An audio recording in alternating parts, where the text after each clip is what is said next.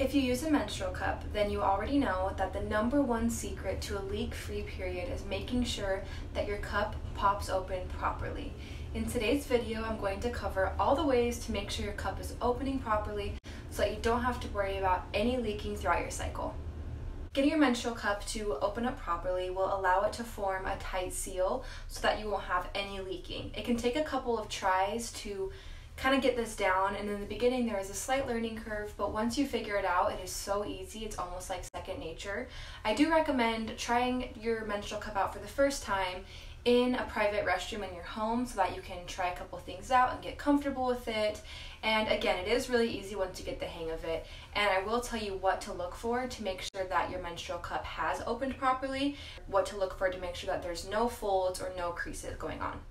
The first step to making sure that your menstrual cup is open properly is to try and use the C fold. If you're having issues with the punch down method, which is where you punch down the side, and if you're having issues with the side popping open, try the C fold. To do this, you simply fold your menstrual cup in half like this, forming a C shape just like that. When you go to insert the C shape, it pops open very easily.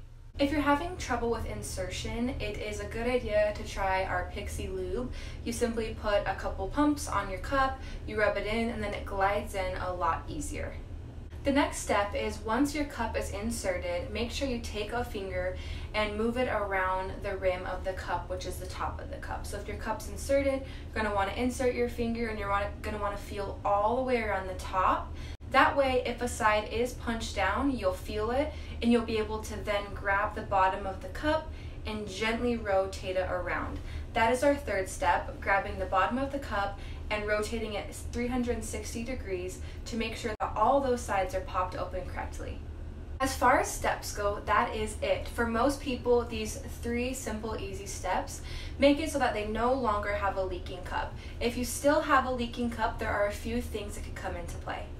The first thing is you could have the wrong cup size. If you notice your cup moving up and down during the day, a little movement is normal, but we're talking a lot of movement, like sliding up and down, then it means that you have the wrong cup size or shape for your body. Our Pixie cup comes in 3 different sizes and 2 different styles, so we do have the cup to fit your needs. And if you need help picking a cup, just reach out to one of us and we'd be happy to help.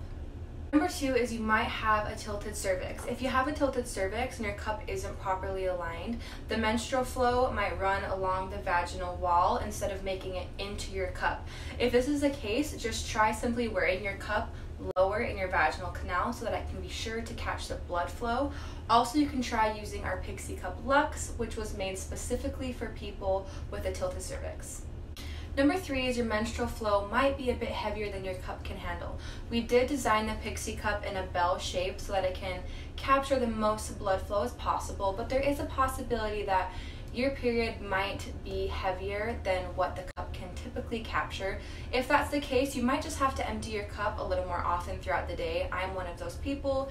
The first 2 days of my period, I have to empty it 2 to 3 times a day, and then only once a day after that. You could also try our extra large Pixie Cup. It's designed to hold even more blood, but no matter how heavy or light your period is, make sure that you're changing your Pixie Cup at least once every 12 hours. The last thing is you might just need a cup that is a bit more firm. If you're using a cup that's super soft, sometimes it might not pop open the way that you need to. Some women have had success with cups that are more firm. If this is the case, just try our original Pixie Cup, as it is made a bit more firm than our Pixie Cup Luxe. Remember that menstrual cups take a little bit of practice, and just to keep practicing and to stay strong, because again, once you get the hang of it, it will change your life. And if you make sure you're doing these tips, it should completely help you. Again, before long, your body's going to adjust to the cup, you're going to have it down to a science, and you won't have any leaking. If you have any other questions, please let us know, and let us know if these tips worked for you. We would love to know what worked.